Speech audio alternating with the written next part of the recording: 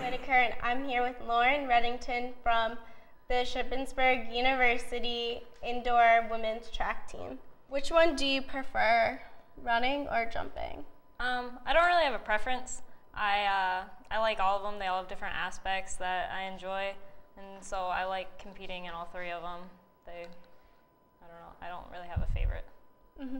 How do you balance the preparation between running and jumping? Well, I do running and jumping all the time at all the meets and practices and stuff, so I'm pretty used to going from one event to another, you know, kicking off my jumping spikes and putting on my track ones to go do the 60. So, what is your competition like this weekend? Competition's always tough, especially at PSACs, and so we just try to get out there and do our best, and it takes the whole team to come together to win a championship. I'm here with Lindsay Bingaman. What was the transition like to doing the 800 meter this year? It was kind of came out of the blue. I didn't really expect this season to be running the 800, but it was actually a lot of fun. I really enjoyed running it, and my roommate Amanda Raudabaugh has helped me get through it and pushed me, so I really like it a lot. How is it different from the events you've ran over the past few years? I'm used to running the 400. That's been my main event ever since middle school. So, I mean, it's definitely a lot different. You have to pace yourself. I'm not used to pacing myself in the 400. I just kind of go out there and run as hard as I can for almost the entire race if I can. But yeah, it's just different because I have to learn how to pace myself, but I've gotten used to it. Mm-hmm. How does it feel to be #1 in the 4x400 relay? It's pretty awesome. Our whole relay, there's a lot of fast girls, and I'm excited to get out there at PSACs and we should definitely be able to get first. It's exciting. How has the team prepared itself for the relay this weekend? We've ran it several times, and everyone has been running 400s, 800s, getting ready for it, speed work at practice, long runs, and we just try to get our handoffs. That's one of the most important things, is just keeping the baton going as fast as possible, and I'm excited to see how fast we can go this weekend. Mm-hmm. How would the championships this weekend be different? Well, definitely running the 8 is going to be a lot different. I'm used to only running the 400 and 4x4, so throwing that event in there is going to be new to me. And for our whole team, we lost some girls last year, definitely, but we had a lot of fast girls come in, so I think we'll still be right up there where we were before. I'm here with Amanda Raudabaugh. How did you prep for this weekend's 800 meter? I feel like we start training like our first practice, and we do that all year for this meet specifically. So I feel like we've been training all year and just doing like longer runs and mixing that with doing like speed work as well as like lifting programs and stuff that we've been doing all season.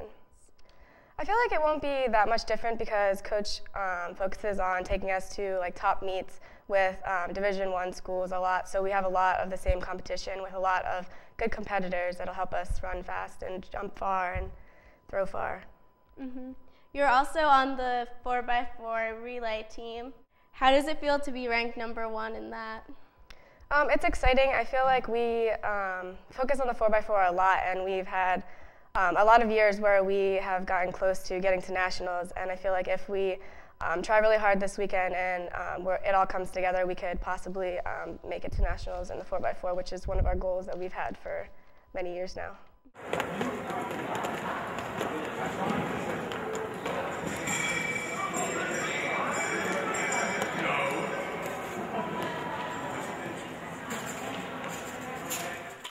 Welcome back to the Ship Sports Report. We're here with head coach Dave Osanitsch of the Shippensburg University women's indoor track and field team, and as we get ready for the conference championships this weekend, Coach, one of the things we've talked about it a little bit with both squads, but you have a lot of depth on this women's squad. Talent really all around, a lot of strong performances. You take a look at the performance list, you see a lot of names, but that depth is really going to help out, I think. Yeah, Bill, it definitely helps having a well-rounded team. We really stress that with both our men's and women's programs. You want to have some depth in every event to have a chance to win.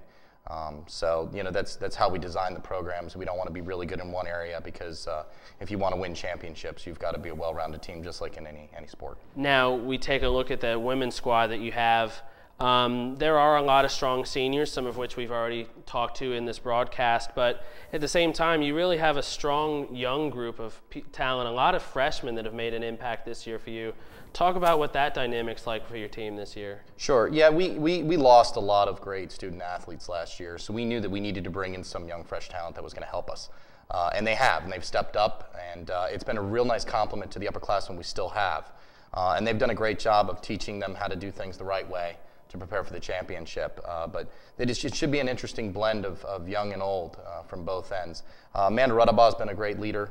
Lindsay, Bingaman, who you interviewed earlier, has done a phenomenal job of transitioning from a whole new event and excelling to help kind of fill the gaps a little bit. And the young talent has really come along. I'm very pleased with what I'm seeing right now. Now, this is a women's team as well that, based on the last 2 years, is a team that has the potential to win its third consecutive PSAC Indoor Championship. But again, it takes a complete effort to come away with that victory when all's said and done because of the talent and the strength of this league. What is it going to take for Shippensburg to come away this weekend with a potential championship? Well, we're going to need everybody to bring their A game.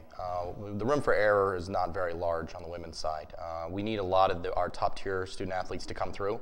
But really, like I said in the men's interview, you know, we place 8. So those 6th, 7th, and 8th places really play a factor in a championship. So if you're on the performance list and you're 10th or 12th, it's time to step up and get into that top 8 and really help out the team win a championship. Super. Thank you very much. Best of luck to you this weekend. Thanks, Bill.